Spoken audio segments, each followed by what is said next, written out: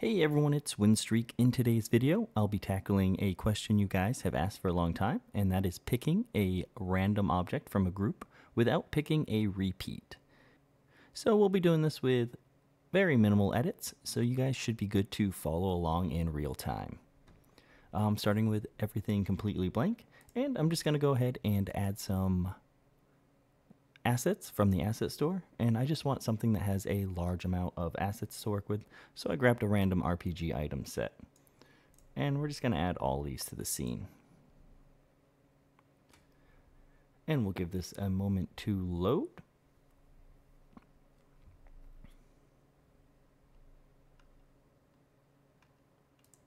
And now that these are all in, these are my choices to work with, but not necessarily what will be chosen from, because we need a group for that. So I'll go ahead and create a group, and we'll call it selectable items. And I'm going to go down the list here and just add the first couple of items.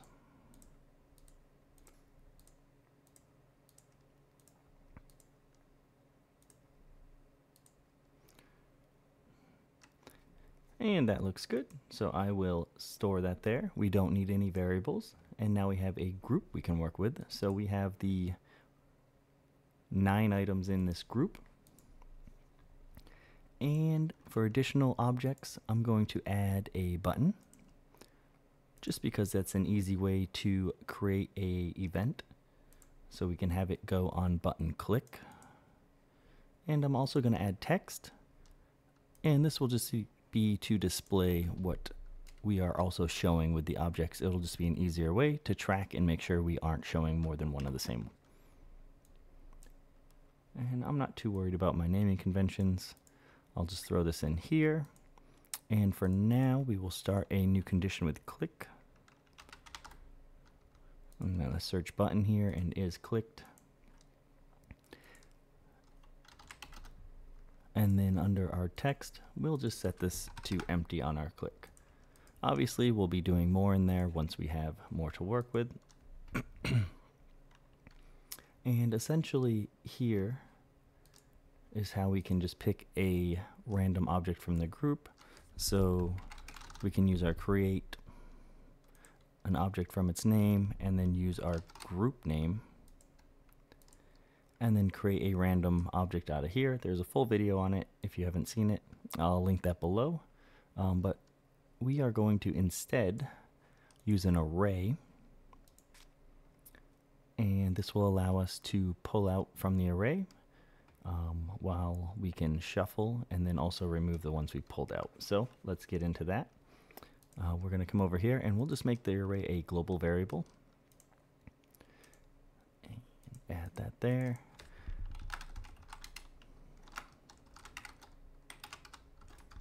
And I'm going to name it pretty much the same things, selectable items, but I want to make sure we know the difference. This one's the array, so I'll tag that in the beginning. And then we need all of the children. Oh, actually, let's delete these because we want to change this to text, because these need to hold the name of our objects in here. And then once we have 1, we can just paste that. And 8 plus 0 takes us to our 9. And on my other screen, I just have a screenshot of the first 9 I selected. And I'm just going to write these all in, since over here it does not show our objects. They're hidden and we can't drag this. But if you're following along, you can just copy mine as I write them in.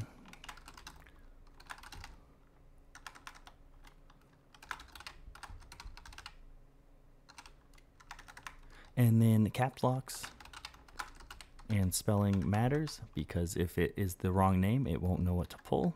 And I think that'll just make it pull the first item in our group, or maybe it'll pull nothing. So make sure you pay attention.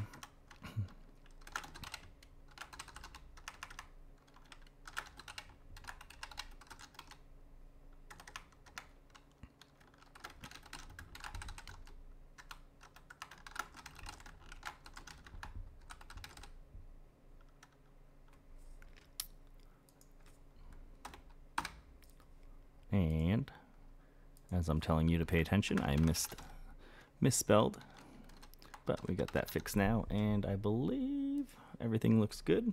So we will, before we leave, we will actually make a second variable,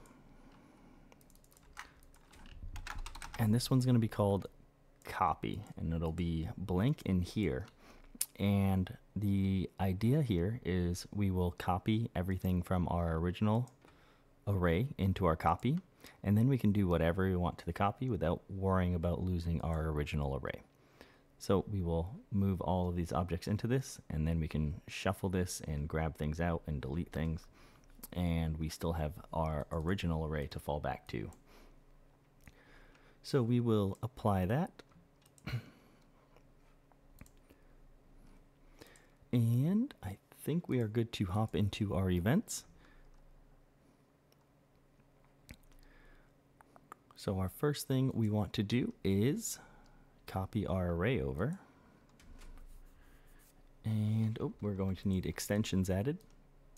So under our properties here, go to extensions, and we want the array tools. I just searched array here, and it should be the first one. And this just gives us more options inside of our event sheet to work with our arrays. So once we have that, we can add a new action, and it's going to be called append, and this just lets us move from one array to the other. And then if you look here, it says scene variable, and here it says global variable, and we did our array in global variable, so we want to make sure we select this one. And the array to get the variables from, so our first array, and the array to send them to is our second array, which is our copy. So now we should have all of our objects moved over, and we can test this. So I have the debugger open already. If you don't, hit this little drop down, start preview, and debugger will open it for you. Since mine's already up, I don't need to hit that. And we can hit refresh to get a screenshot of the current state of the game, and we can look at our global variables, and we have our normal array, and then our array copy, and then if we click on the button, and we can see the button works since the text went away, we can refresh this again, and then we will see all of our objects have moved into our copy array. So let's close this, and now that we have them all moved over, we want to shuffle the copy. So we can type in shuffle, and we have shuffle array. And again, we want to make sure we click the global variables, and we want to shuffle our copy. And I keep selecting the other one just because it's not hidden under all the stuff, and then it's easier to just add copy here. So we have it appended, we have it shuffled, and now we can draw objects by their name from that array. So we'll do a sub event, and I'm going to do a repeat here. This way we can just drop a bunch at once, and I'll just throw in a 5. Generally this would be a variable for like amount of items to drop or something. That way you can just edit it throughout dynamically, but since this is just a small project, we'll put in this 5 here. And this will just do a group pull from our objects.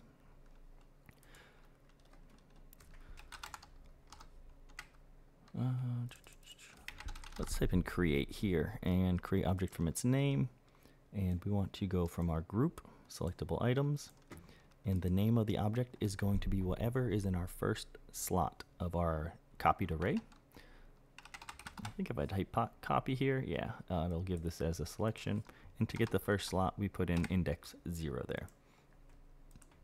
Then where we want to put it, oops, I don't want them all stacking on top of each other, and I don't want to build a system that makes everything all neat and organized because that'll take too much work.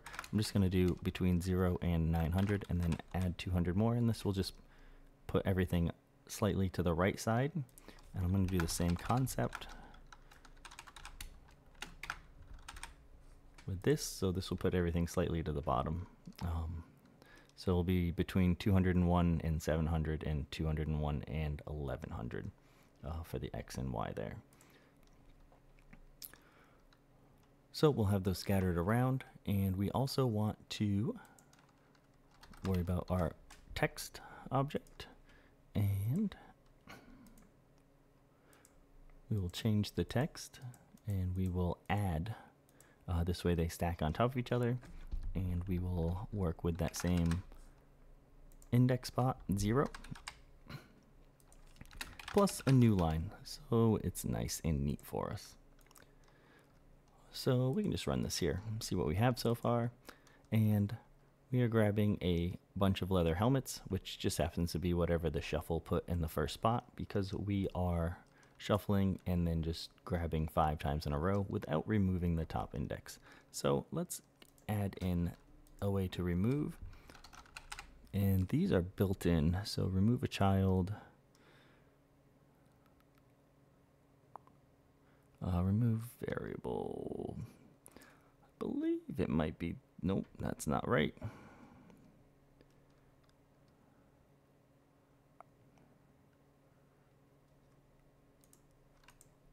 Yeah, remove variable by index, and we want to just grab whatever selectable item happens to be in array index 1 of our copied index.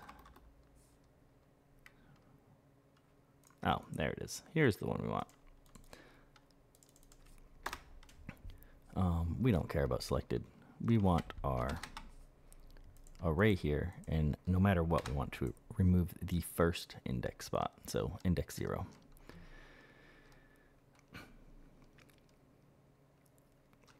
Which then means the first index spot will become the second spot, so everything will shift upwards, and then as we do this 5 times, we'll now get different objects each time.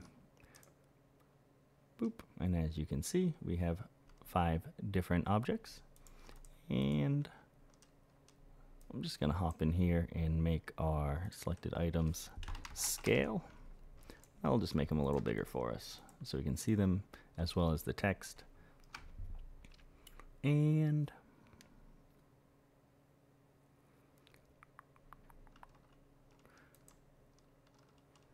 I'm going to hop back over here. We'll add a new button.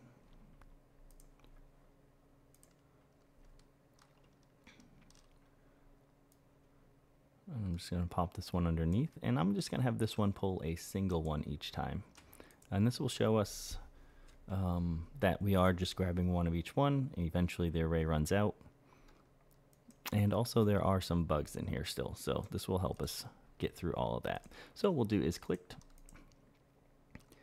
and we pretty much just want all of this to happen. We don't want to reset any of the array. We don't want to copy anything. That's already been done on our first click.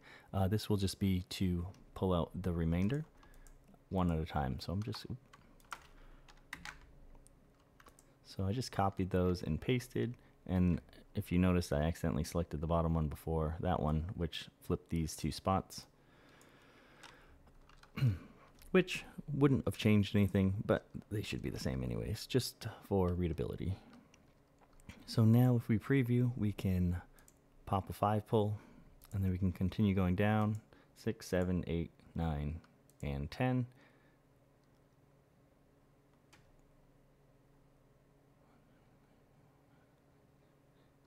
Nine, my adding didn't add there. Anyways, 9, because we have 9 total objects in our thing, and if I pull one more, we get a 0 because they are out of objects in there. We're out of children in the array, and